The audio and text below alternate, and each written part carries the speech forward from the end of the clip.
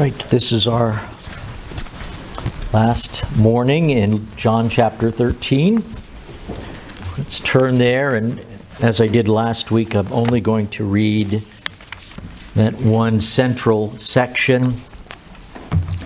That's the section that's informing this sub-series. John 13 and 31. When he had gone out, Jesus said, "Now is the Son of Man glorified, and God is glorified in him. If God is glorified in him, God will also glorify him in himself, and glorify him at once. Little children, yet a little while I am with you. You will seek me. And just as I said to the Jews, so now I also say to you, where I am going, you cannot come. A new commandment I give to you, that you love one another just as I have loved you. You also are to love one another. By this all people will know that you are my disciples if you have love for one another." May the Lord bless this reading of his word in our hearing. Well, roughly 25 years or so after the events that are recorded for us in John 13, though the Gospel of John was still decades away, at least in its written form, Paul wrote a letter to the Corinthian Christians in which he said, "For I received from the Lord what I also delivered to you, that the Lord Jesus, on the night he was betrayed, took bread. And when he had given thanks, he broke it and said, 'This is my body, which is for you. Do this in remembrance of me.' In the same way also he took the cup after supper, saying, 'This cup is the new covenant in my blood. Do this as often as you drink it in remembrance of me.'" Now, as you know, there are a number of important, world-changing covenants in Israel's story. But to date, that is, before Jesus' appearance in the world, there had only been one new covenant, called that just once by the prophet Jeremiah. Jeremiah 31:31. "Behold, the days are coming, declares Yahweh, when I will make a new covenant." I will actually cut a new covenant with the house of Israel and the house of Judah. And if we were to read on in that passage, we would see quickly that Jeremiah's new covenant is set over and against the covenant that Yahweh made at Mount Sinai, what he calls my covenant, that they broke, though I was their husband. And you'll recall that covenant, when it was made, it was attended by roughly the equivalent of 1,000 4th of July fireworks events. This was the appropriate setting for the 10 words, as they are called in the Bible, what we call the 10 Commandments, written with God's own finger. Cecil B. DeMille made two versions of the 10 Commandments. One was silent, I think. It was made in the 20s anyway. But the second version is the one that we all watched growing up. ABC would always play it on a Sunday night because it fell right around both Passover and Easter. So it was a guaranteed ecumenical audience. And I remember the scene. There's the scene where the 10 words are written by the finger of God. And there is a flaming whirlwind on the top of the mountain. And every so many seconds, there's this whipping blast, a fireball that slams into the stone and sparks and burning. And what's left after the smoke settles is one of those 10 words, the 10 commandments in Hebrew. So when we recall the glory storm surrounding the first covenant, the lightning and the thunder and the earthquakes and the cloud and the fire, we might have expected something even grander to surround the cutting, the making of the new covenant. I mean, when we think about what the new covenant represents in redemptive history and how the old covenant pales in comparison, surely this is worth a trip to Mount Everest and maybe a few nuclear explosions to attend it. Instead, the event is a modest and mostly anonymous one. There are not 10,000 times 10,000 present to witness it. Just, I don't know, 11 or 12 men as far as we know. We're not even sure when exactly in the supper Judas left. So we come to the stipulation, the single word, if you will, of this new covenant in John 13, 34 through 35. And we might ask, well, what would DeMille have to do with this? What has he got to work with here? No whirlwind of fire hurling balls of flame at the side of a mountain. Just a man talking and very briefly slipping in what he calls a new commandment. And if any of them were distracted for a moment because they were still thinking about Jesus' departure, that person might have missed it entirely. You know how you, in a meeting, and you suddenly start looking out the window and you realize the person conducting the meeting has just said something and you didn't follow it? So maybe there's, I don't know, poor Peter.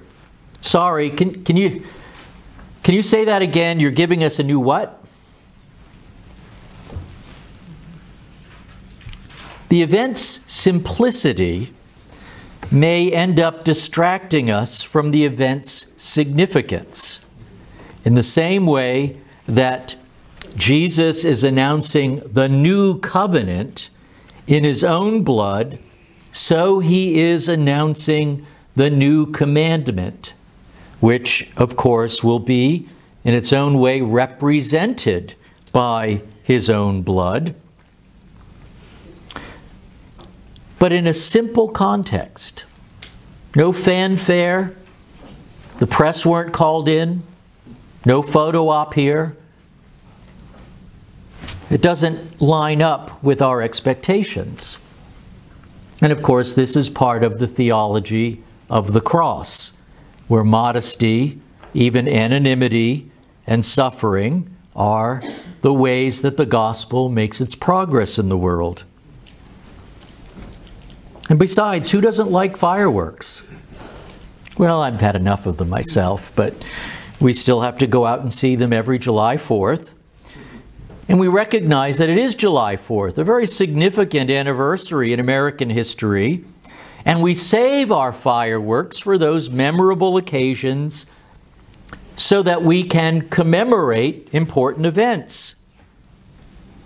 But by comparison, Jesus barely whispers out the words, the new covenant, and the single moral stipulation that rules them all when he says, I give you a new commandment, that you love one another. And if our ears are primed so that we will only listen to explosions and shouts, we may end up missing it completely. And that brings me to my first point this morning. Jesus' new commandment, love one another as I have loved you. Jesus' new commandment, love one another as I have loved you. Now, I'm not the Presbyterian preacher that I was in my younger years, the angry Protestant who trolls the Pope every once in a while.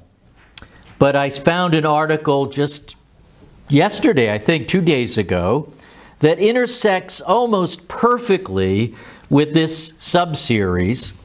And what it turned out to be is another classic papal photo op. Here's the headline: Pope Francis washes the feet of a dozen inmates at a Roman prison in a ceremony. It was to commemorate Maundy Thursday. And here's the text: Pope Francis washed the feet of a dozen inmates at a prison near Rome in a Holy Thursday ritual that symbolizes humility. I stress the word symbolizes. It symbolizes humility and service and highlights his papacy's attention to those on society's margins. Okay, now I'm putting up in the corner of the screen a little SN. That's snark alert. There's an M before it. It's a mild snark alert. But this is actually a quotation from the article.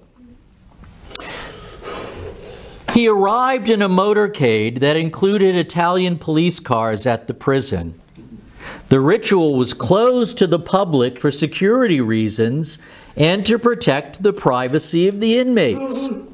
So you can see how this symbolizes humility and service and highlights his papacy's attention to those on society's margin, as long as he has a security detail and a police escort. Yeah. And it does symbolize humility. It symbolizes humility, but it's not the real thing. It even, if you read the article, it even has a close-up, I'm not making this up, of the Pope kissing a foot. And I'm thinking, that's not your best side. They should have shot it from this side.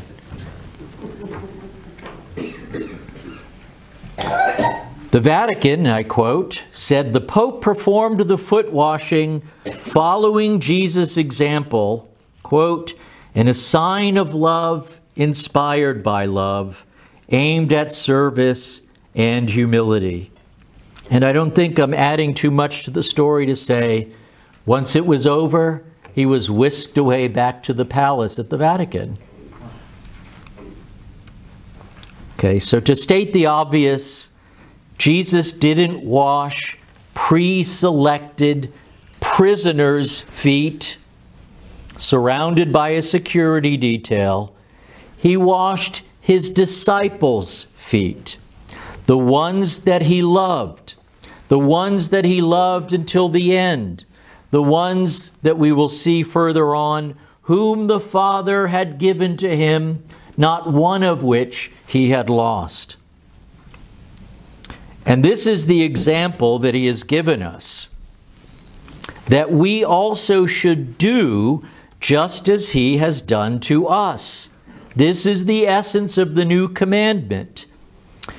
In order that you love one another just as I loved you. It's not a yearly ritual to wheel out to show that the church is concerned with the marginalized. It's what disciples do for disciples.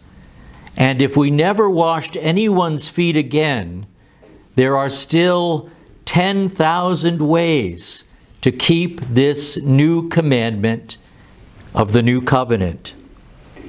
It is a positive commandment.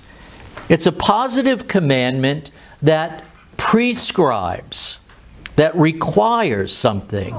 The Decalogue's commandments are all negative. They are commands that proscribe. Well, most of them are anyway.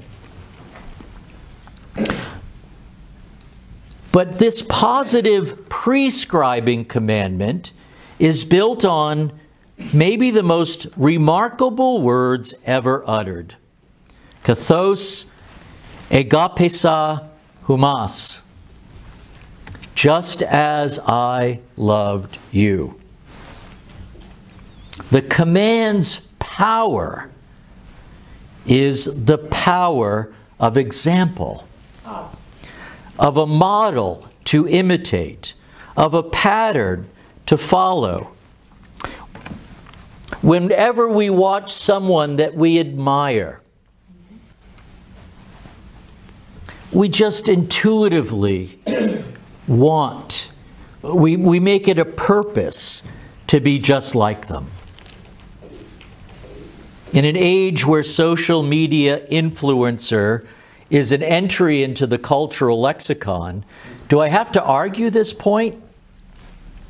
Ask any little boy, and I speak as one who once was a little boy, any little boy who has a sports hero, or maybe just his dad, whom he really loves. Ask him. I mean, I have a series of personal illustrations from my past, and you do too, I'm sure. I remember seeing Bruce Lee in The Green Hornet on TV in the mid-60s. He was so cool. I took my mother's black gloves and put them on my hands.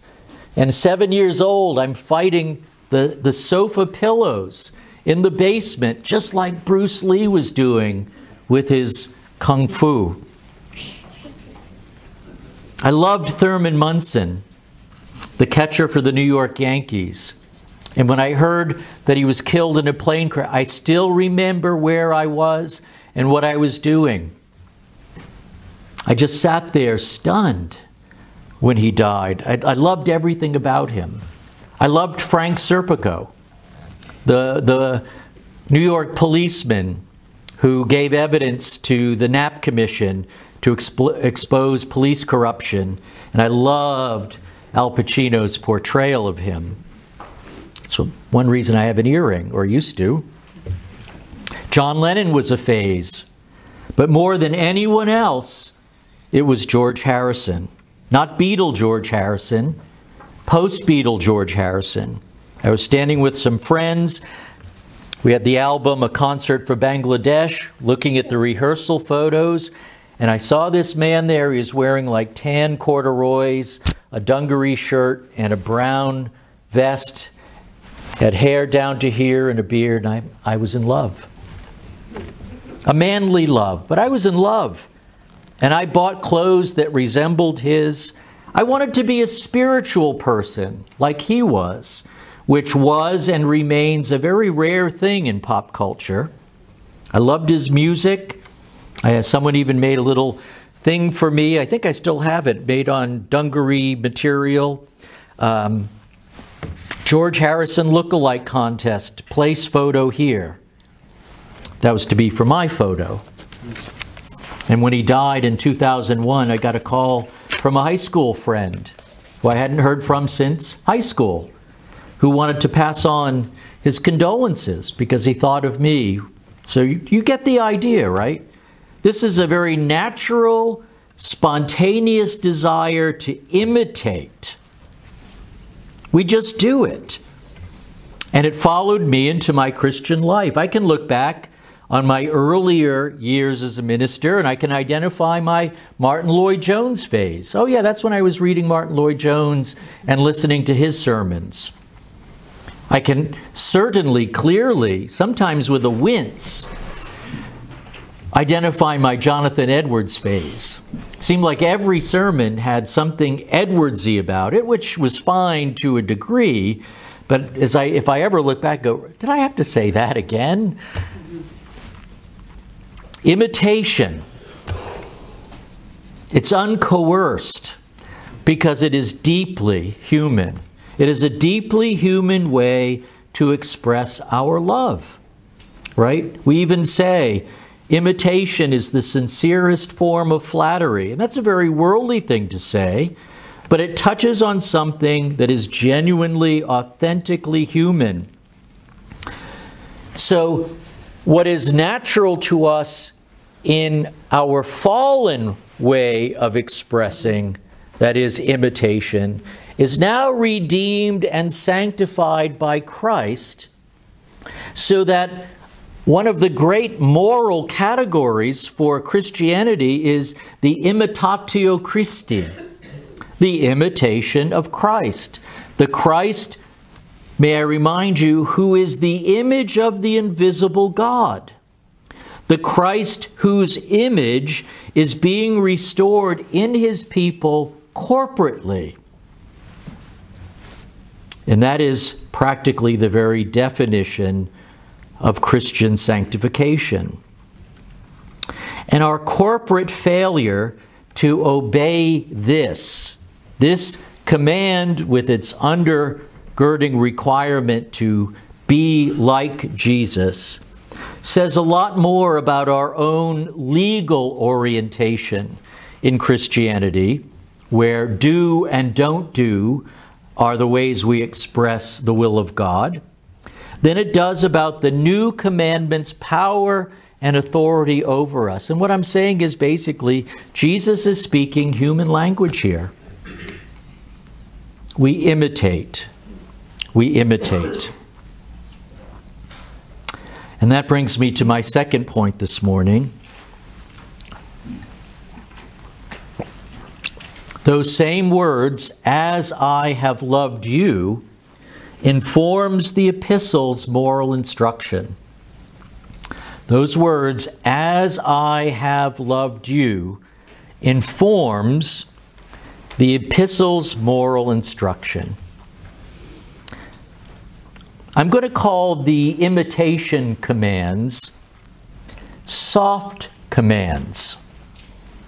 They are commands, but they are soft commands because when the apostles issue them, they tend to issue them in the tone, the spirit of the new covenant's warm and familiar and fraternal love. So they are commands,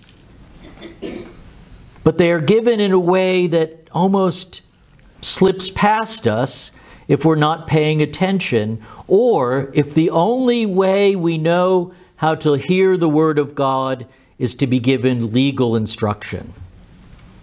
So, in effect, what I'm saying is, we're the problem.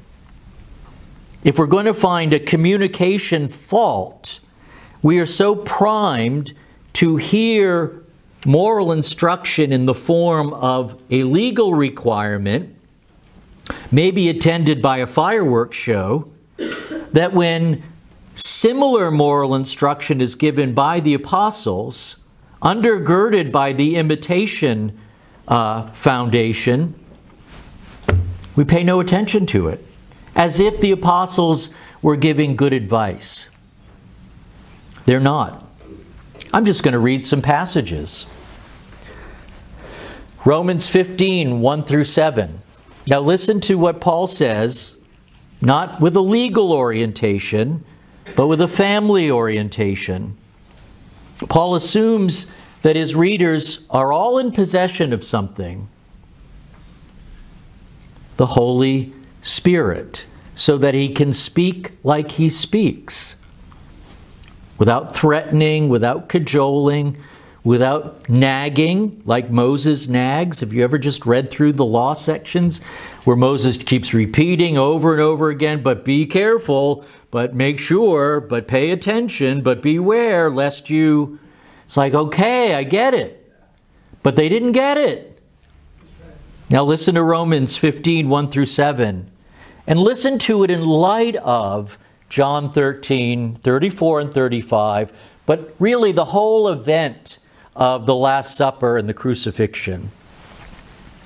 We who are strong have an obligation to bear with the failings of the weak and not to please ourselves. Let each of us please his neighbor for his good, to build him up. For, this is the ground of the command, for Christ did not please himself. But as it is written, the reproaches of those who reproached you fell on me. For whatever was written in former days was written for our instruction, that through endurance and through the encouragement of the Scriptures we might have hope. May the God of endurance and encouragement grant you to live in such harmony with one another, in accord with Christ Jesus, that together you may with one voice glorify the God and Father of our Lord Jesus Christ. Therefore, welcome one another, just as Christ has welcomed you. Do you hear the comparative there? For the glory of God. Now this, of course, is for Reformed people the boring section of Romans. The debate over election and predestination, we left that back in chapter 9, so now we're in the gooey stuff. But the gooey stuff has John 13, 34 through 35 commands in it, but soft commands. For Christ did not please himself. Welcome one another as Christ has welcomed you. May the God of endurance and encouragement grant you to live in such harmony with one another in accord with Christ Jesus. Does that sound more like the Decalogue or John 13? Not that I'm pitting those two against each other, but just ask yourselves that. Ephesians 4:31 through 5:2. Let all bitterness and wrath and anger and clamor and slander be put away from you, along with all malice. Be kind to one another, tender-hearted, forgiving one another, kathos kai hatheos and Christou ekarisato humin, just as also God in Christ forgave you. Just as also. Therefore, be imitators of God as beloved children, right? My illustration of saying fathers are role models for their children, hardly perfect ones, and some of them are absolute disasters. But this is natural to our humanity. I want to be like my dad. And maybe if you've had good fathers, you're like me. I'm 63 years old. No, not yet. 62 years old. But there are times when I think, what would my dad do? When I'm in the classroom, and this is true, I often think, what would T. David Gordon do? He was the most natural teacher I've ever met. And he taught in person, in class, over the table, in the car, wherever. All in the context of friendship. It was remarkable. Left a mark on me so that when I'm in school, not like I don't wake up every day and say, what would T. David do? But that, I imitate him. Yeah, he's a little smarter than I am, but nah, you get the point. Okay, so that's what Paul, therefore be imitators of God as beloved children. He speaks to us according to our new status, and walk in love as Christ loved us and gave himself up for us. Kathos kai ha Christos agapesan hemos kai paradoken euton huper hemon. Just as Christ loved us and gave himself up for us, a fragrant offering and sacrifice to God. Sometimes I think these passages are like those dense passages in the prophets, where if someone's reading to you, they just start becoming this, blah, blah, blah, blah, love, blah, blah, blah, be nice, blah, blah, blah. These are all commands. Soft commands maybe, but no less commands. Here's the classic one. Husbands, love your wives by keeping the seventh commandment. That's it? Oh, of course that's not it. Husbands, love your wives as Christ loved the church. Kathos kai ha Christos agapesan tein ekklesion. I keep saying it that way to get those kathos kai ha Christos, just as Christ, and gave himself up for her. This command would not have made sense to an Israelite under the Old Covenant, because the command is rooted and grounded in the doctrine of our union with the risen Christ. It's the only way it makes sense. So you can go back and say, keep the seventh commandment. How many of you wives would be satisfied with a husband who just kept the seventh commandment? Isn't this leagues away? Isn't this new covenant away from what's written in stone at Mount Sinai? Colossians 3, 12 through 14. Put on then as God's chosen ones, holy and beloved. Put this on. Compassionate hearts, kindness, humility, meekness, and patience, bearing with one another, and if anyone has a complaint against another, how do you solve it? Well, one way to solve it is forgiving each other. As the Lord has forgiven you, so you also must forgive. And above all these, put on love, which binds everything together in perfect harmony. So did you hear John 13, 34 through 35 in these passages? They have a love command, or the equivalent. The love is for other believers, not for a random set of prisoners who may not be believers but are good for a photo op. And that repeated phrase, kathos kai ha Christos, just as also Christ. And because of time limitations, I haven't even touched those passages where Paul, he ups the ante. And he starts to say things like this: I want you to think like Jesus thought. It's no longer just a matter of imitation. It's a matter of taking on a different mindset. Not anybody's mindset, but Christ's mindset. But that's a soft command. It doesn't grab us by the lapels like a good divine command should, and shake us until we're ready to obey it. Poor Paul. It's no wonder Cecil B. DeMille didn't make the movie The Epistles of Paul. And if Paul had known how much the church would ignore him outright so that it could pay more attention to Moses, where the real action was, I guess maybe he would have hurled lightning bolts and shouted at us to do what I say. But that was his mistake.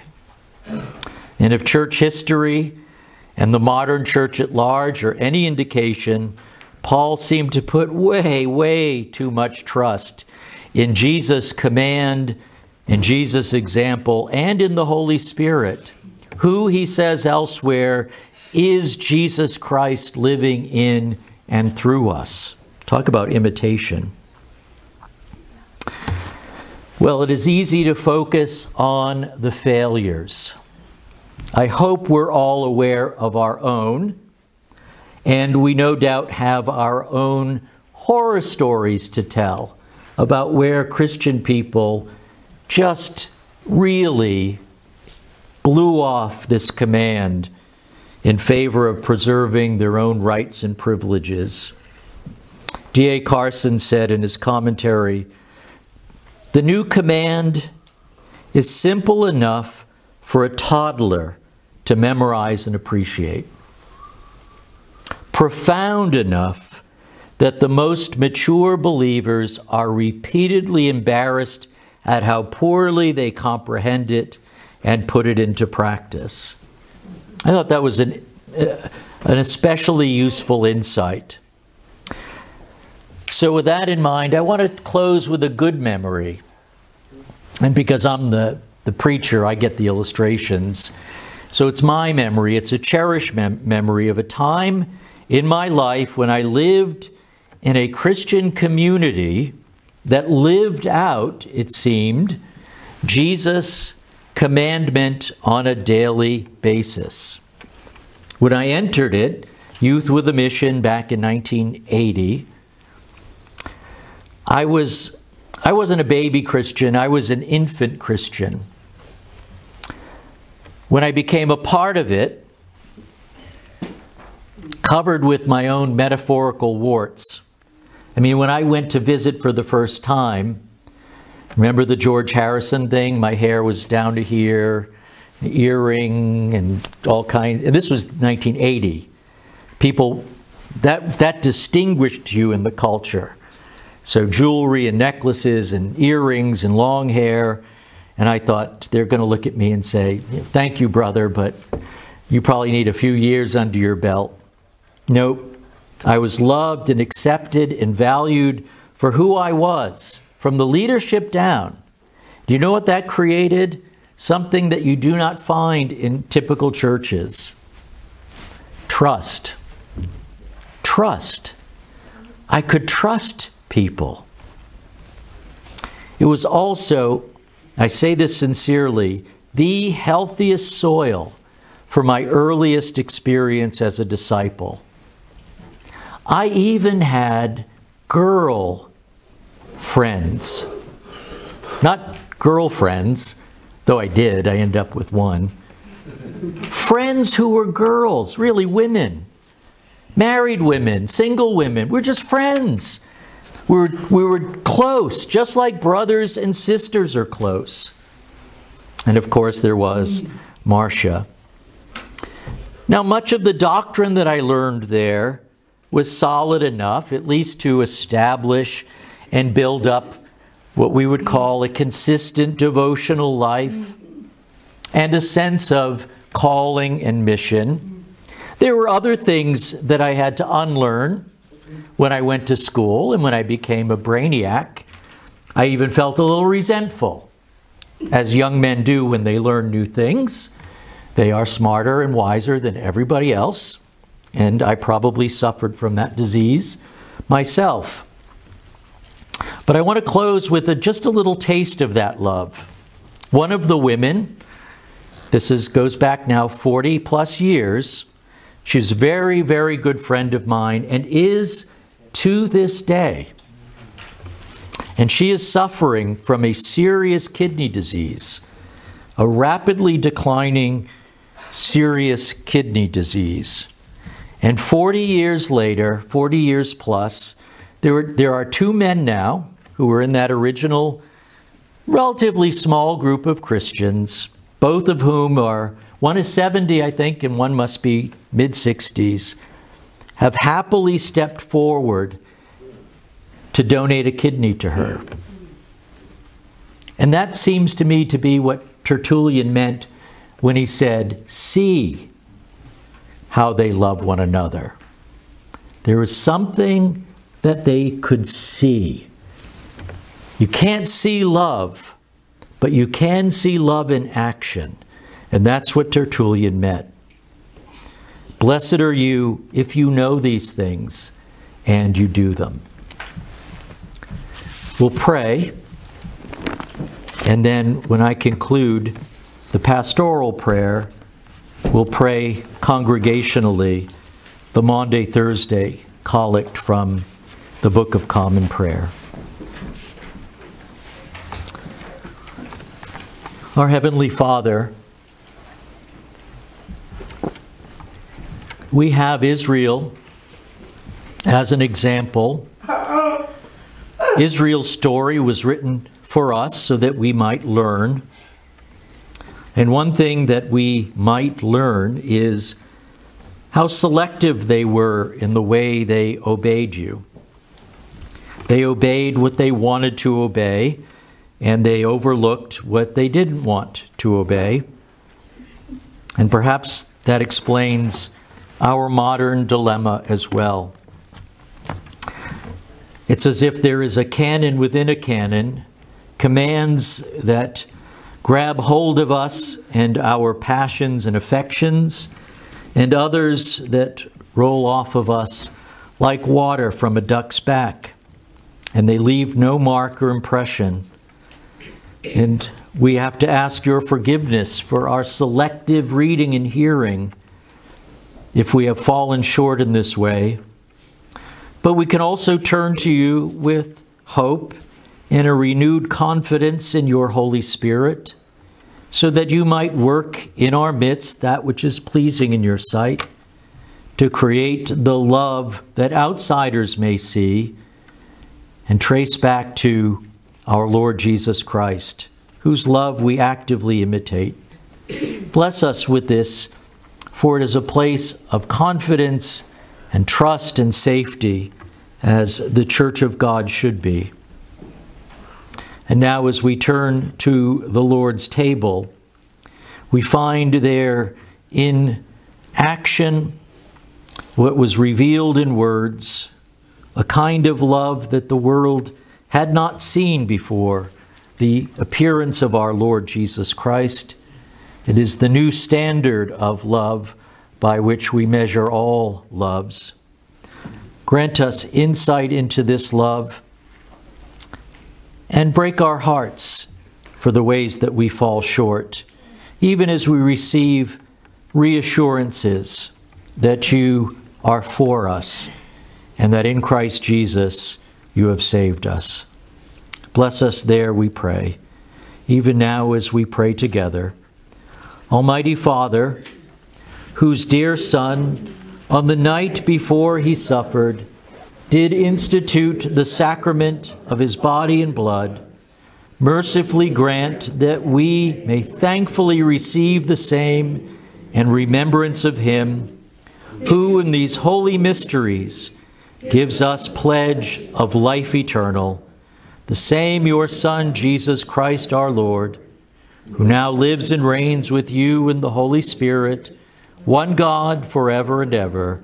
Amen.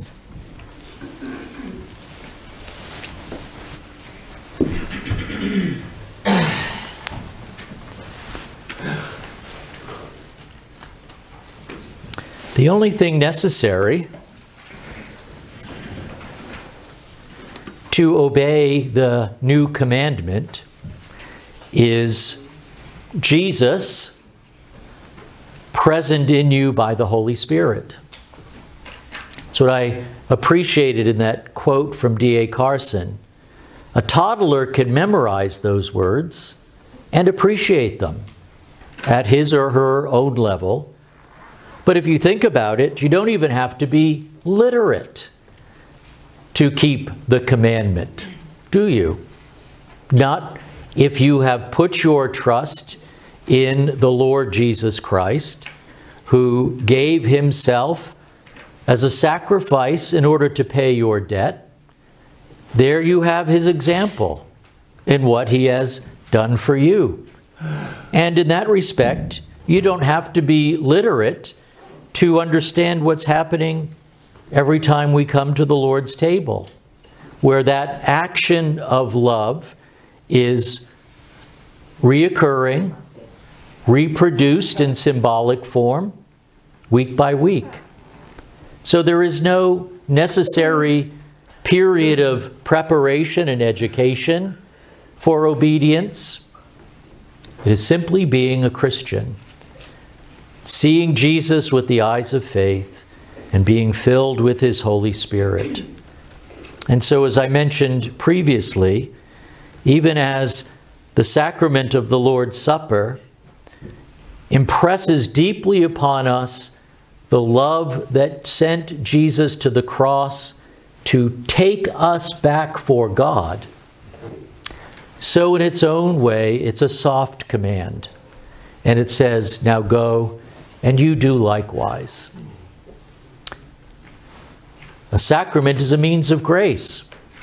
So perhaps in that respect, everything is necessary, even the grace to obey, because it's represented for us here in the body and the blood of Jesus.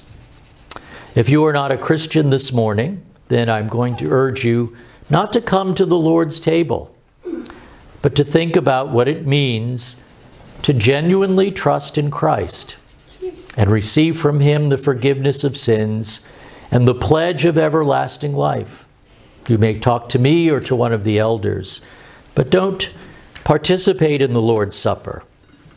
But to all the rest who call upon Jesus as the Lord with sincere hearts, the Lord speaks to you in this supper, and he speaks softly and gently and lovingly when he offers you his body and his blood.